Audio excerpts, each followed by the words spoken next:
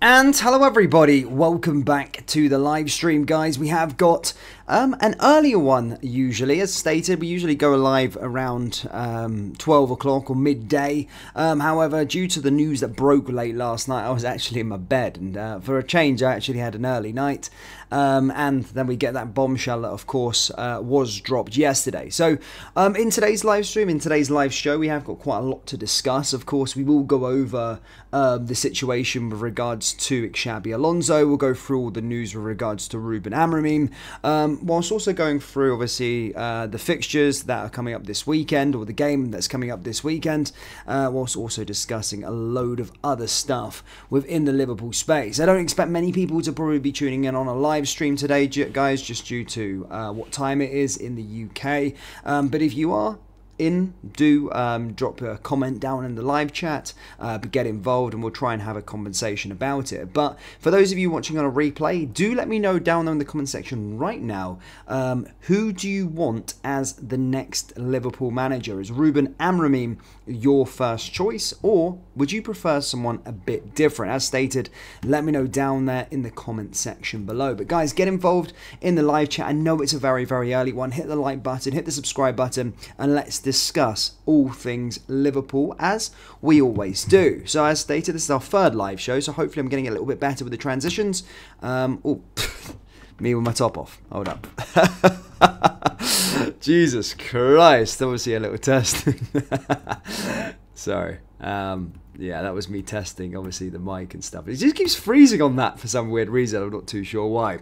But let's get straight into the news, of course, for today. And that was obviously the bombshell that was dropped yesterday with regards to Xabi Alonso. Now, since the dawn of time, by the looks of things, since Jurgen Klopp made that announcement at the start of the year, you know, the main man has been dubbed to take over, has been Xabi Alonso. Fans have got carried away with it. I've got carried away with it. And yeah, it just seemed destined that Xabi Alonso would be the next Liverpool manager, following Jurgen Klopp just after a successful season at Bayer Leverkusen, and probably to Bayer Leverkusen in a way that people probably didn't take Bayer Leverkusen serious, and that they weren't an option overall. But as stated, the news dropped last night that Liverpool would no longer be waiting for Xabi Alonso. He's no longer on the club's shortlist, and it does seem as though Xabi Alonso will, of course, be staying at Bayer Leverkusen for next season. He will have a release clause active in 2025.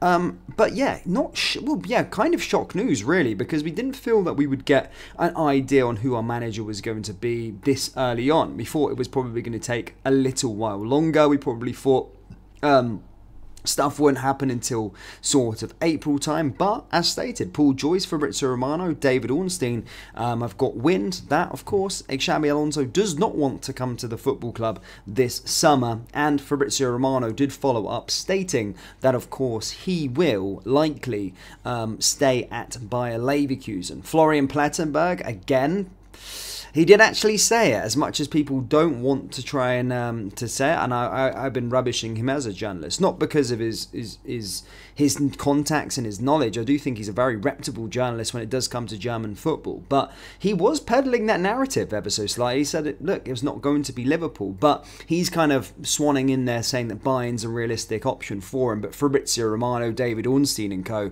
have came out and stated that no, that's not the case, and he actually wants to stay at Bayer Leverkusen. The race with Bayern Munich, and Bayern Munich haven't given up hope just yet either. They're waiting around another month apparently before going on and looking for other options. But as stated, with regards to Xabi Alonso's actual future and his sort of career, it does seem as though he is going to be staying at Bayer Leverkusen. Guys, if you are just joining in, please do hit the like button, hit the subscribe button. As stated, let's try and get this to 300 likes. That's a goal, 300 likes. So if you haven't already hit the like button, do so, and if you are new, then do also subscribe. So discussing, of course, the big man Alonso, and yeah, that's that's us there with him. Oh, sorry, actually, I need to probably add another little scene. Just because I forgot to add the Ruben one. But we are going to speak about the big man now, of course, in the title, Ruben Amorim. Now, Ruben Amorim is a interesting one, guys, because funnily enough, if you do follow our sister channel, that of course being Penenka LFC, you would have seen I dropped a big deep dive into Ruben Amorim a couple of literally 2 days ago, and then following the news, it has emerged that he is now the favourite to take over as the Liverpool manager. Now, Ruben Amorim is a very, very interesting option. Now, again, I don't want to bore you too much with the actual deep dive as such, but following the news of Alonso, he has become the first option, or now at the top of the shortlist, and does become the favourite to become the next Liverpool manager. Now, already in the sort of hours following this sort of a news and this announcement, I've seen a bit of a split within the fan base. Liverpool fans have kind of, some say yes, it would be a good appointment. Some have said no, it wouldn't be a good appointment. So where do I stand with it? Well, I do think he's probably the best option out there, honestly. People would say about Nagelsmann, which I do see as well, but with regards to Ruben Amorim, I do think actually he does possess a lot of qualities that Jurgen Klopp actually has as well. Now, people will say that he's a pragmatic defensive coach, which actually is not very true. It's not true at all. Yes, his teams are fairly disciplined. They play in that 3-4-3 formation, but no, they play a lot with that sort of gegenpress. They play a lot. There's a lot of similarities there between Jurgen Klopp and Ruben Amorim's sort of sides. And as I said, he likes to build up from the back. And yes, his teams are very defensively stingent at the back. They don't let in a lot of goals, but going forward, they're very entertaining and they are very attack-minded. So I do think Ruben would actually be a good fit and would be a good option, to be fair. But yeah. So that was for Ruben Amorim. But I do want to know your thoughts, guys. Let me know in the live chat. As I said, this is an interactive show. If you can let me know your thoughts in the live chat on Ruben Amorim, what do you think of him? Of course, now following the Alonso news, he has emerged as the first choice to be the next Liverpool manager. So do let me know your thoughts down there in the old live chat, and let's have a little conversation on him. I've got another deep dive video coming out later on this channel with regards to him. Just finishing editing it now, so it should be out around 2 o'clock today. So if you are watching on a replay, it might already be out. So do check it out. It will be a good one. It will go into the tactics and why he could be good. He's also a very good man manager as well in terms of what Jurgen Klopp's qualities possess. He's very good with people. He's very good at managing players, individuals, and these kind of things. And Ruben Amorim is the sort of same person. You know, he won over the press. He won over the players. He's well dubbed as a very, very good man manager, which could be good going into a sort of transitional phase. He's also great at nurturing talent. Now, this is why I can see as a sort of not a like for like. Yes, there's similarities there with Jurgen Klopp, but why I could see he could be the attractive person for it is because, well, over the years he's given those chances to younger players and allowed them to come into the team, and he has been given opportunity for them. He's a good blend between, you know, bedding in younger players and also using seasoned pros and coming up with a concoction and creating a good system that has obviously been successful. If you don't know too much about him, he obviously started down in the 3rd division before getting the Braga B job. Following that, he was at Braga first team manager following the 2nd, and actually only managed them for 11 Premier League games. Won 10 of them, lost 1. Won 10 of them, drew 1, and his only defeats as Braga manager actually came against Glasgow Rangers in the Europa League. Following this, Sporting Lisbon then went gun ham for him. They paid 10 million euros to acquire him as their next manager. Now, this was the 3rd highest fee that's ever been paid for a manager. Sporting Lisbon moved, jumped the gun, and appointed him as their manager. 10 million euros they paid for him. Now, following that, of course, Sporting Sporting Lisbon, his first season or his first full season in charge of Sporting Lisbon, he won the league title for the first time in 2 decades, stopping the duopoly of Benfica and FC Porto, which is a massive achievement, really it is. It's not like he won the Portuguese Premier League with FC Porto or Benfica, who always win it. He stopped a duopoly that has been going on for 2 decades. Sporting went 2 decades without a title, and he managed to, of course, stop that and win them their first title. The second season, he finished as a runners-up and then won a domestic cup trophy, a domestic cup. That was his second domestic cup because he won, I think, a league and cup double the first season. Last season wasn't that great. I think he finished fourth in the league and went a season without silverware. However, this season he has definitely bounced back, and Sporting Lisbon do currently sit top of the Premier League, a point ahead of Benfica, and do have a game in hand over second place Benfica. They're also 7 points clear of FC Porto as well, who are sitting in third. So again, a very, very impressive CV. If you're actually comparing him and Xabi Alonso, Ruben Amorim has done more in the game as a manager. Some people will just point to the fact, well, he's playing in the Portuguese League or the Portuguese Premier League, which sometimes a little bit disrespectful because I do think it's a decent division. Some people might look at Ten Hag and what's going on with him currently. He had done well at Ajax, but winning the Eredivisie with Ajax and winning the league titles with Sporting Lisbon is different. Sporting Lisbon are the third best team within Portugal. They're not the out and out giant within that division. So again, he has had to work well, and again that adaptability as well. He's lost a lot of his good players. He's lost some big names over the years whilst being the Sporting Lisbon manager, and has always came back and gone again, utilising and promoting youth, or bringing very shrewd in the transfer market as well. So I do think he's a fantastic manager. I do think he's quite good, and if you do look into his sort of tactics and maybe look beyond when people are going, oh, he's defensive, he's a pragmatic, he's like an Antonio Conte regen. He's not. The only thing that they have similarities is he's a 3-4-3 formation and he plays that. But no, he's very, very good tactically, and he's not his way or the highway. He's very adaptable when it comes to his tactics as well. He will change it. He likes to build up from the back, as a lot of managers do these days, integrate the goalkeeper and play that way. But also, if it's not working and he can't get past it, he can't do it, he's not afraid to play long balls, and it's worked very, very well with Guiarikis, who's obviously scored, I think, 50 odd goals so far this season. So he can play long ball galore as well. He's very, very adaptable and changes everything regards to how it's going in a game. He's not too stubborn, and I think he could be a very, very good option for us, honestly. If you're looking at like proper world-class managers at this moment in time that are currently on the market, or top-class managers that are currently out on the market at this moment in time, there's not a lot. There really isn't a lot of managers, guys, if you look at it. Some people say Zinedine Zidane. I can't get behind Zinedine Zidane because I've not really seen the guy without that sort of star-studded Real Madrid team, which was fantastic. I would like to maybe see him having another job, but that's a risk that someone could probably take.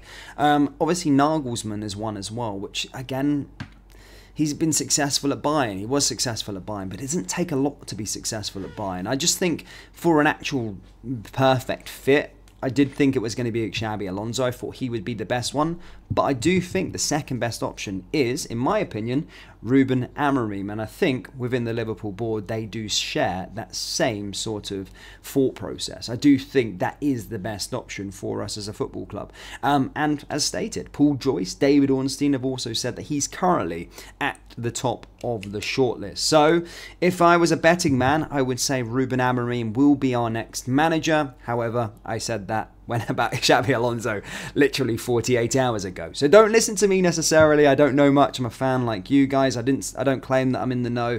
I just bring and have conversations with you. But yeah, at this moment in time, it does look like Ruben Amorim will be, or at least is, the favourite candidate or preferred candidate to take over Jurgen Klopp, which will be interesting. Will be very, very interesting. Anyway, but guys, as always, do let me know in the live chat. I'm going to read some comments in a second and take some comments. But as stated, if you're watching this live or on a replay, let me know your thoughts on Ruben Amorim. Get involved in the live chat, guys. We're trying to build a bit of a community here, and I'm looking to see some regular faces on a day-to-day basis. DMBT10, I know, mate. I'm going to try and sort it out. Of course, I'm very, very sorry with my quality. Sometimes I'm really going to sort it out. We're looking to do a bit more about that. I don't know Ruben's nationality. Is he European? I'm sure he's Portuguese, is he not? Gerald says, I think Klopp will extend his contract. Wait and see. I don't think that's going to be the case, mate. Alan Pugh says, I think this is the best of the rest. Again, I do think so. Al Roy says, I trust LFC to get a good coach. And then Adam Reynolds says, does Ruben Amorim have a release clause? Yes, he has a release clause. So this is another thing that I want to say about Ruben as well, is he does have a release clause. The price of that, I'll reveal. I can't remember the actual price. Let me just try and find it a second. 2 seconds. I'm trying to find it. I did see it. I'm looking on somewhere because I did see the fee. I think it might be around 10 million euros. Sorry. No, 17 million pounds. So that comes from Paul Joyce, guys. So yes, Ruben Amorim does have a release clause. He will cost 17 million pounds, which is crazy for a fee for a manager, really. But I think Xabi Alonso they were around the same. I think we had to pay a big compensation package regardless. But a lot of these young up and coming coaches are the same. They've got these release clauses, and that's what it's going to be. Yeah, sorry, Adam, I got there just before you, mate. But thank you for letting me know. Yeah, 17 million quid is what it is. So yeah, he is the strong front runner, guys. Roberto De Zerbi is another person as well that is, of course, being linked. But the standout candidate at this moment in time is Ruben. And all we've got on that one, guys, is, of course, that he will be at least interviewed for the job come the end of the campaign. And it does look very, very likely that he will be our new manager. But there could be loads and twists and turns, guys. We did say the same, or everyone's been saying the same about Alonso. So don't take it for gospel just yet. We'll see. We'll have to wait. And I'm sure there'll be loads more twists and turns before the season ends either way. So, yeah. Right. Let's go on to some other news, guys. And whilst, yes, another reason why I we're done a live show early today is because the press conference is around midday or around 2 o'clock. So maybe we can do another show later and go through how the players have come through or whatever. See who's fit and available. But I do have a little bit of news with regards to our players. So yeah, let's start with Robbo. So yes, Andy Robertson, of course, whilst we'll get the gospel from the big man Jurgen Klopp today, it does seem as though that he's okay. The Independent's Richard Jolly has suggested that he should return against Sheffield United. He said the left-back underwent scans after being forced off to go off on Tuesday, and they confirmed that he suffered no major damage. So that's very, very good with regards to Andy Robertson. But he is set to miss Sunday's home match against Brighton, but could return for Thursday's meeting with Sheffield United, and should be fit for the trip against Manchester United on the 7th of April. Other sources have also backed that up and stated that his absence is rather a few days rather than a few weeks. So that's very, very good. So he's not going to be out for a long time. He's looking likely that he'll probably just miss the game of course, against Brighton this weekend. But following that, should be back again as well. So that's very, very good to hear on that regard with him. Now, in other sort of team news, and at the time of doing this live stream, doing the live show, guys, Jurgen Klopp hasn't been spoken to the press yet. So this is all prior to the press conference. But what we already know from yesterday's training is that Curtis Jones and Ibrahim Konate were absent as the Liverpool squad reassembled at the training centre on Thursday, 3 days, of course, before the visit. Obviously, Andy Robertson was not there as you know, but as stated, Curtis Jones, the midfielder, has missed the last 8 matches with an ankle ligament damage and was expected to mark his return against the Seagulls, but that will now be in doubt due to him not being there for training. Now, the confusing one though, guys, is Ibrahima Konate, because he was not pictured on the training field after making his injury return with France. Remember, he did play the full 90 minutes against Chile in France's second match, but was not seen in training for the Reds yesterday, which I do believe is not good news. It's not a good sign, unfortunately. So hopefully nothing serious there, because I do miss Konate. Konate and Van Dijk is our best centre-back partnership. But as stated, whilst it does not look good, we'll get further update. We'll get the word from Jurgen Klopp later on in the day. Kostas Tsimikas was also missing though, but he is likely on an extended recovery after playing 120 minutes in Greece's defeat in the Euro playoff on Tuesday night. So Tsimikas doesn't look like he's actually out injured. It just seems as though he was away an extra day off due to having to play 120 minutes the other night there. Darwin Núñez though, who pulled out of Uruguay's squad with a hamstring complaint, was involved in the session, just as we've seen on Wednesday when a small group assembled for training. So positive news really with regards to the team being back. There was still no sign of Trent Alexander-Arnold or Diogo Jota though, but a return over the next sort of 2 weeks was sort of, you know, projected for Trent Alexander-Arnold and Jota. And remember as well with Alisson Becker, he's in that same sort of camp that, well, look, he's not going to be back for another 2 or 3 weeks either. So that was well expected, but Darwin Núñez looks like he's okay. The problems or doubts now, though, are Konate and Curtis Jones. And of course, Andy Robertson looks like he's going to be missing the game on Sunday as well. So that's that in terms of in terms of that kind of news. But we've got a bit more with regards to FSG buying a football club. Now, this one has been we've been speaking about this quite a lot. There's different news coming out all of the time with regards to Liverpool's owners potentially buying. Since Michael Edwards, news came out and stated that they wanted to try and buy a new club. FSG wanted to buy a new club.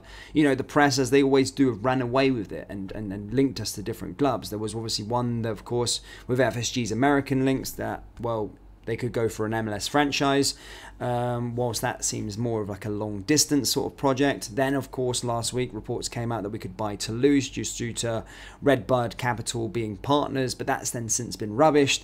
However, now it is being stated, now this is quite exciting. This one's quite exciting because it states that Fenway Sports Group will expand their portfolio with the purchase of another football club, and it could be from South America. Yes, interestingly, whilst the reports did get rubbished about the Toulouse one, they've went on to explain that FSG are previously holding interest in a Brazilian club by the name of Cruzeiro. Now, buying a club in South America is described as a viable option, though opting investment into another European club is more likely.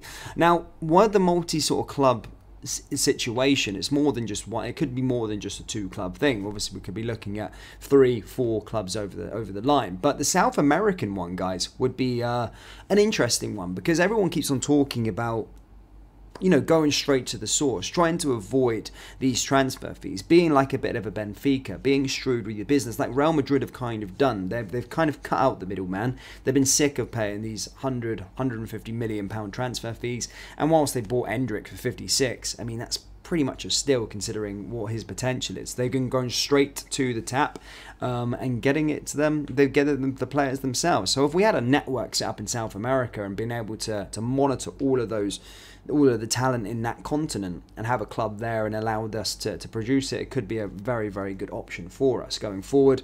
Then, of course, you would want a European team as well, lesser than Liverpool, to maybe allow our academy players to go out on loan, to maybe see a jump in quality, whether that be a French team or that kind of level. And then, of course, you would like to see an American one. But obviously, this is all going to take time. We are going to be getting another club. I say we, Liverpool not as such, but FSG will be getting another club.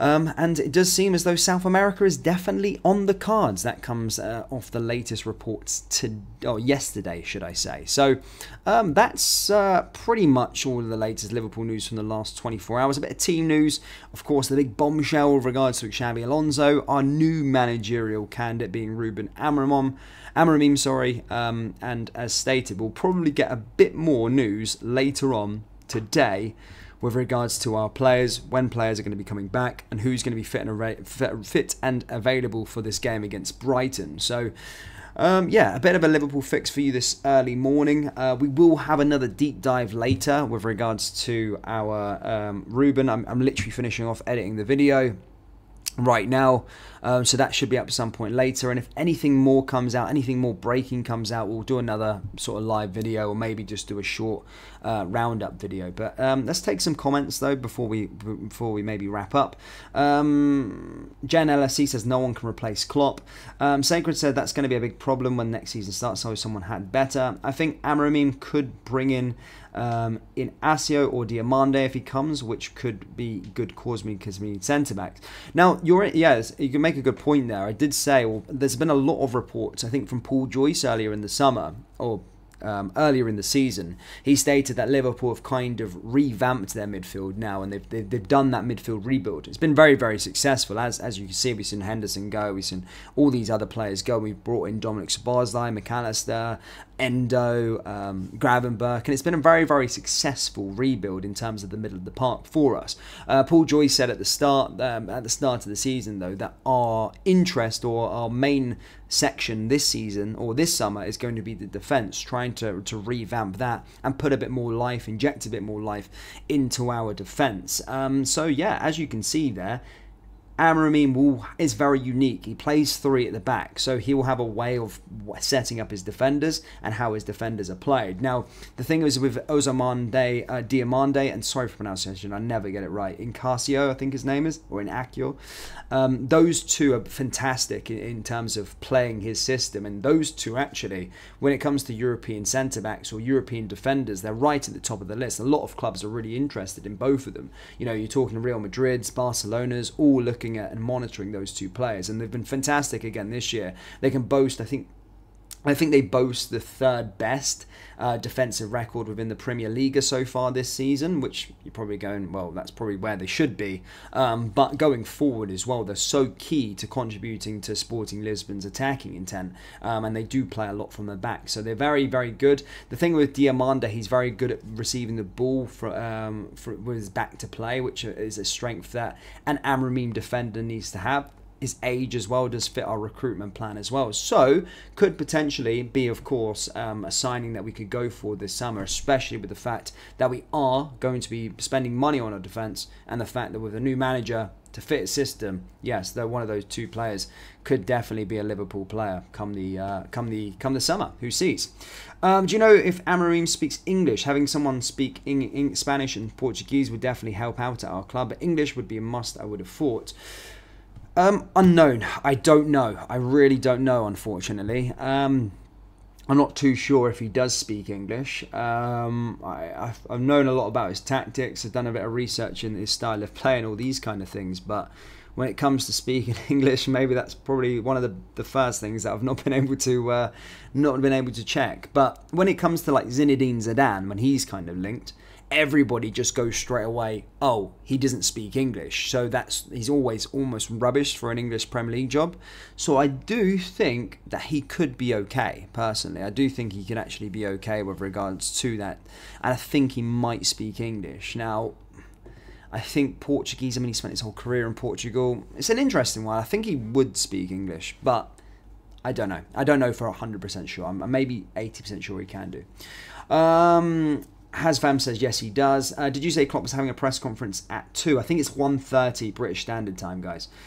Julian Nagelsmann is delaying signing an extension to his contract with Germany, leaving his option open maybe for Liverpool. Again, it could be potential. Could be a potential, but as stated, it does seem that Ruben Amorim is our preferred candidate at this moment in time. But as you've already seen in this managerial pursuit, in this managerial hunt, things chop and change, things just move around. So we'll wait and find out, certainly. But Liverpool fans, that's it. That's all I'm going to really do today. I've taken a lot of your time. So do hit the old like button, hit the subscribe button, and as most importantly, guys, get involved in the comment section below. Let's spark a bit of a debate, spark a bit of a conversation. What do you think with regards to Ruben Amorim? And are you enjoying these live shows? Shall I continue to do them? Hit the like, hit the subscribe button, guys, and I will see you later. I've definitely got a video coming out later. I'm editing it now. It's a good one. It's on Ruben Amorim, so make sure you watch it. And I might do a live show later unless anything's breaking with regards to what Jurgen Klopp says, and we can discuss it all together and see what's what. But thankfully, Liverpool are back. Thank goodness me. Thank goodness me. So yeah, last time I can actually wear this for a little while. I'm so glad Jurgen is a red. If you haven't checked out Copyright Clothing yet, just go there, check it out. We've got some decent designs. But yeah, guys.